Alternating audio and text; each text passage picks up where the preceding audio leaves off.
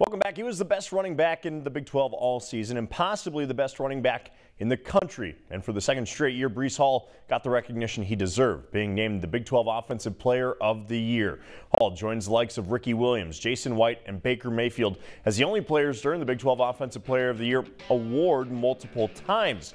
Hall found the end zone 23 times this season. 20 of those were rushing touchdowns. He'll be playing on Sunday somewhere. Likely next year. We'll await to hear his decision this bowl season.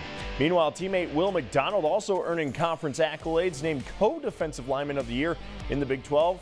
How he shares that is beyond me. The Iowa State junior defensive end dominated offensive lines all season, leading the conference in sacks and even broke the school record that he set with 11.5 sacks this year.